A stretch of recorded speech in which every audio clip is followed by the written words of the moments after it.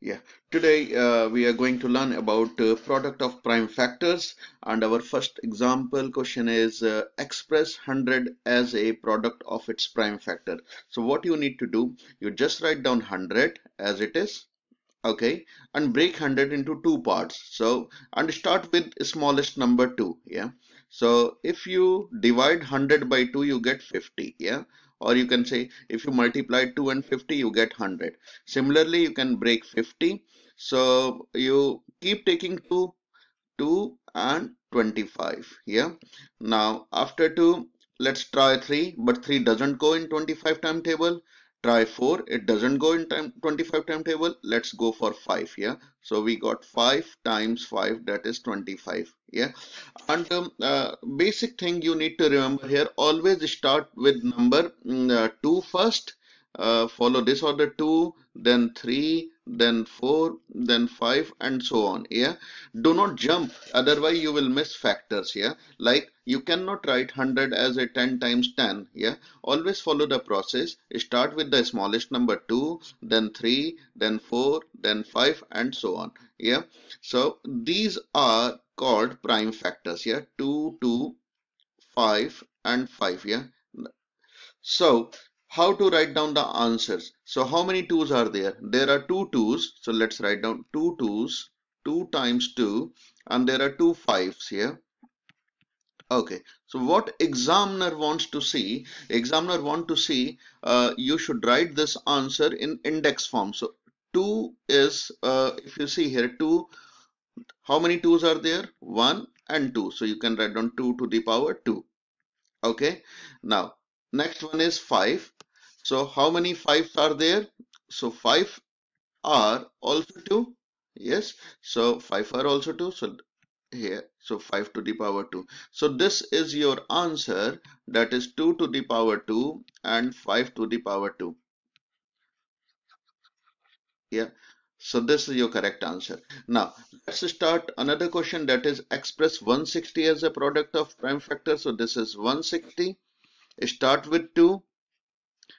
Half of 160 is 80, or in another word you can say 2 times 80 becomes 160, and it will be 2 times 40. Keep taking 2, then it will be 2 times 20, 2 times 10, and then 2 times 5, yeah. So these are prime factors now. So let's make a circle. How many 2's are there? 1, 2, 3, 4, and 5 2's and 1 5, yeah. So let's write down 5 2's and 1 5, yeah. 1, 2, 3, 4, and 5. 5 2's and 1 5. So how we are going to write down the answer? How many 2's are there? So 5 2's, so it will be 2 to the power 5, because there are 5 2, 1 2 3 4 5 and 1 5. 5 to the power 1, but when we don't write, so it is understood. So this is your answer, yeah, index form. So now let's go for the practice question.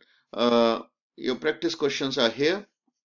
Express 150 as a product of its prime factor and express 180 as a product of prime factor. Pause the video, have a go, and then you can check your working.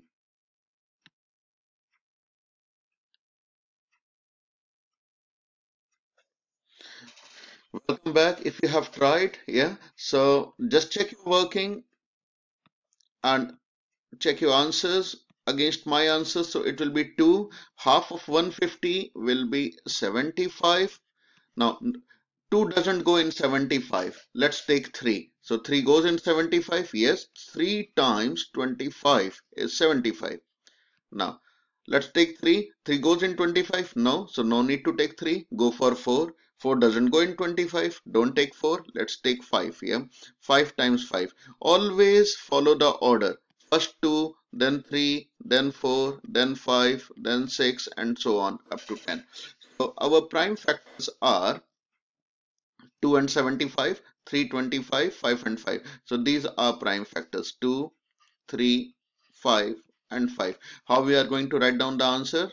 2 times 3 times 5 times 5. Okay, there is only one 2, So no need to write 1 here on the top. There's only 1 3, no need to write. And how many 5s are there? 2. So it will be 5 to the power 2. So this is your answer. Yeah. Next question, it is 180.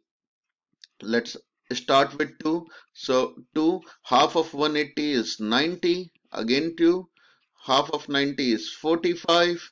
Then let's take then 2 we cannot take because 2 into timetable 45 doesn't come, or you can say you can do half of 45, that will be decimal. So decimal we don't take, so let's take 3. So 3 and 15. Then again you can take 3 and 5.